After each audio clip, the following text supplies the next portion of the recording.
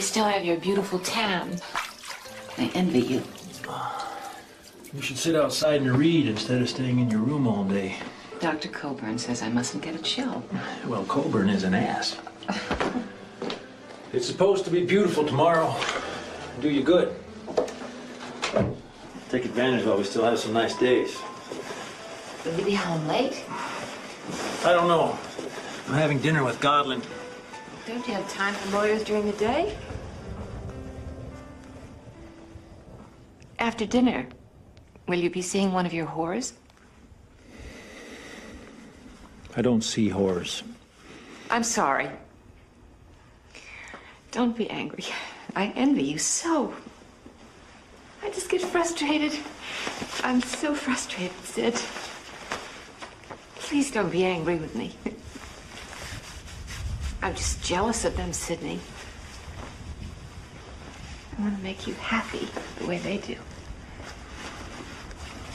You want to make me happy? The way they do, yes. I could, you know. I could, Sidney, if you teach me. You have to show me all the things they do, and I'll learn them. Honestly, I will. I find this embarrassing. That's because you're a man. I'm not embarrassed. Well, I'm embarrassed for you.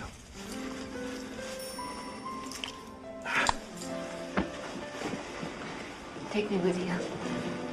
Oh, you can't go out, you know that. You might get a chill.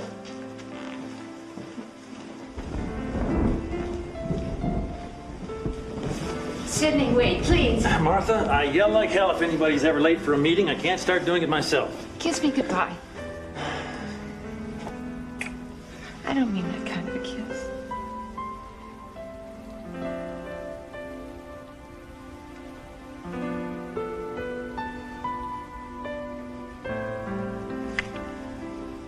How was that?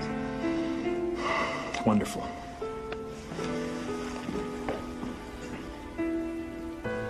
Don't wait up for me. Please don't be late, Sidney. Starting to rain again, Martha. Don't get a chill. Goodbye, darling.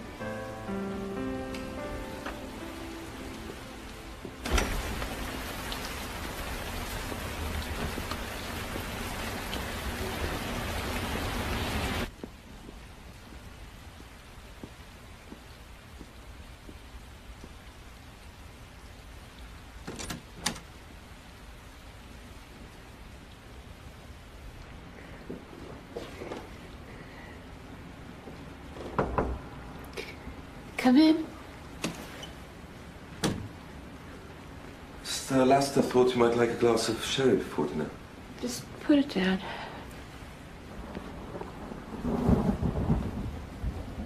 Is there anything else I can do for you, Mrs. Laster?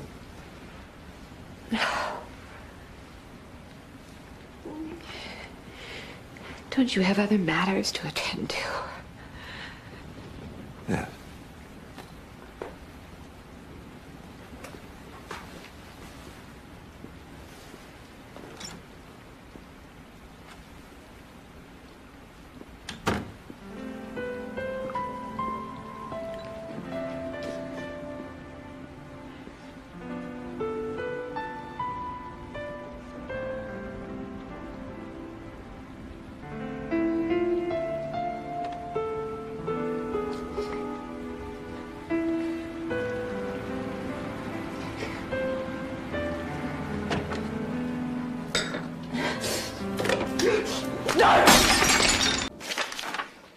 Well, anyway, those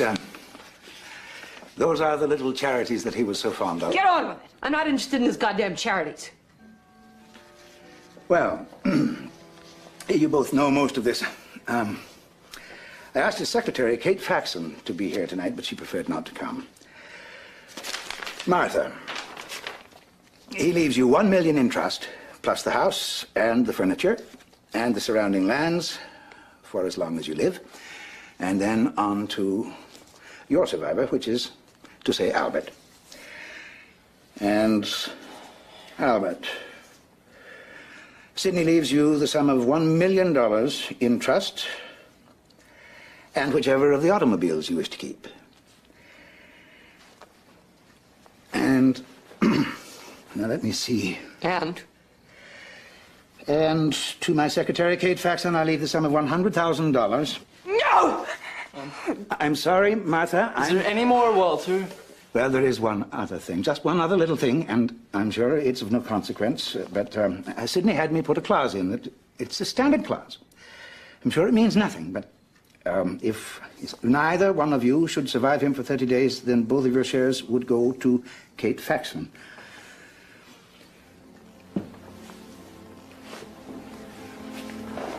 Martha. Mother? Not her! Mother? Not her! Not...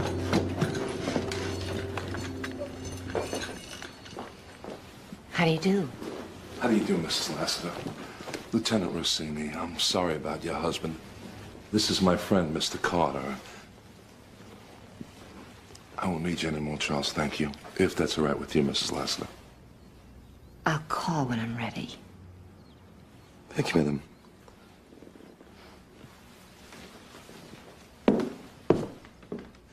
I won't take up much of your time. This is a little difficult, Mrs. Lassiter. Please excuse me.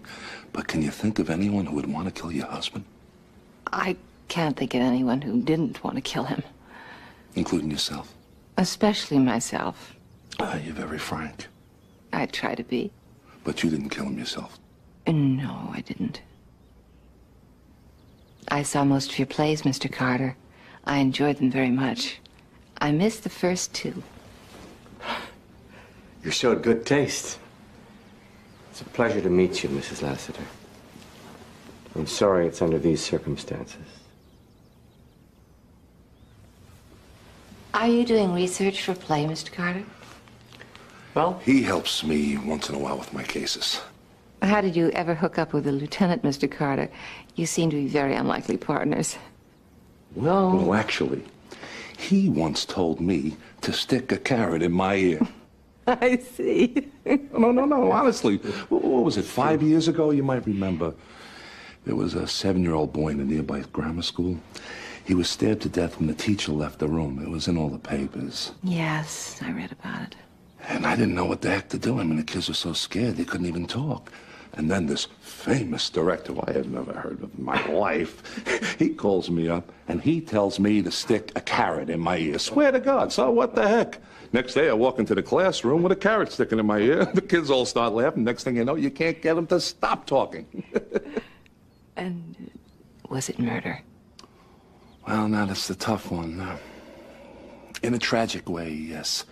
See, the kids were playing pirates, and this one little boy, well, he got the teacher's letter opener, and he used it for a sword. Now, he didn't mean to kill anyone, not in real life, but you see, this was make-believe, and he just got carried away. Do you know what I mean? Yes, I can understand that. May I ask you something, Mr. Carter?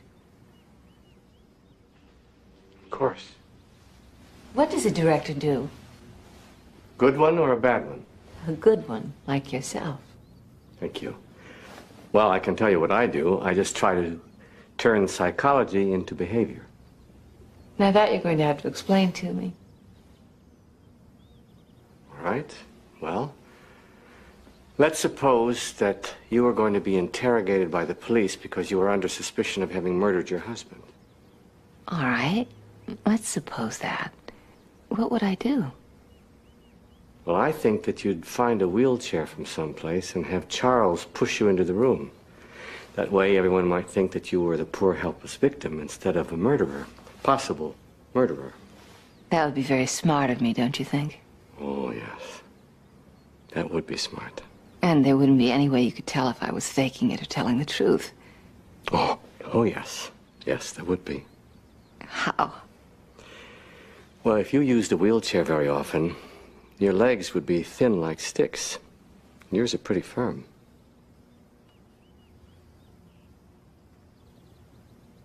And quite beautiful. And if you needed a wheelchair, there probably wouldn't be little scuff marks on the soles of your shoes. But the real test would be if I could get you to shake hands with me. Then we'd know for sure, because If you really used a wheelchair, I'd feel calluses on your hand right here. But if you were lying, both your hands would be smooth as silk. Like yours.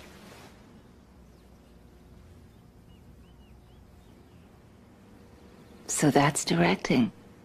Well, then there's voice and speech and movement and things like that, but knowing if someone's lying or telling the truth, that's the main part.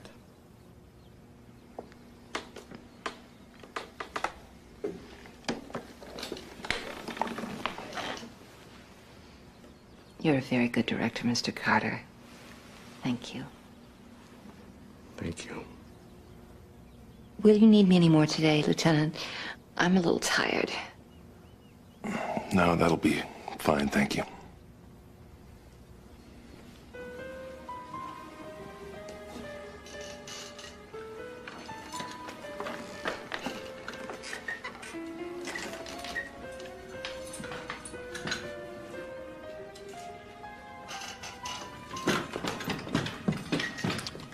So, do you do weddings and bar mitzvahs too? Come in.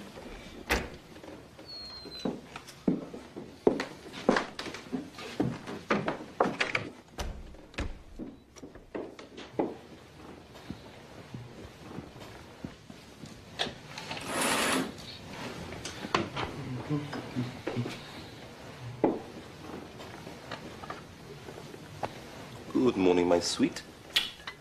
Don't you ever be so impertinent to me. Well, I'm shocked. I thought we had a rather special relationship. Get out of here. Oh, you don't need me now.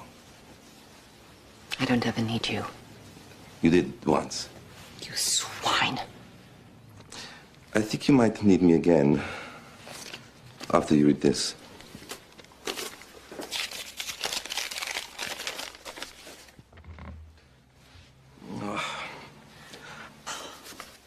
A darling boy. Full of surprises, eh? Now, I could care less about Albert's sexual preferences, but as the new president of Leicester Lock Company, it might prove difficult for him. Martha, it's a copy. There's no point in paying you anything. You'll just come back for more. No, Martha. So you're wrong. I'm not some cheap crook. I'm an expensive crook. But I'm honest. You give me that diamond ring you're wearing. I'll give you the original letter, and by this time, tomorrow I'll be in a different part of the country. Scout's honor.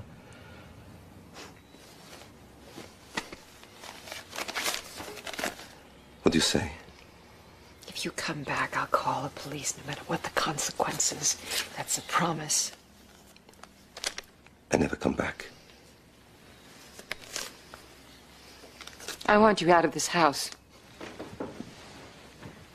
Yes, madam. Will there be anything else? No. Thank you very much, madam.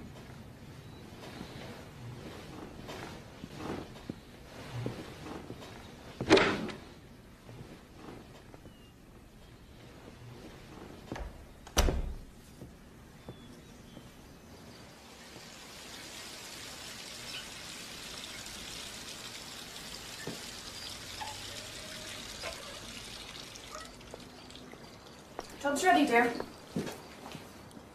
You shouldn't mix those, dear. You know better. You think you'll put hair on my chest? Now, don't you be so smart. You know what happened the last time? Yes, ma'am. I'm coming back to check on you in 15 minutes. Yes, ma'am.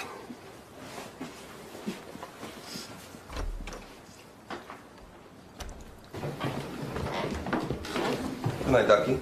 Never mind that. Have a nice night, Charles. Thank you, Mary.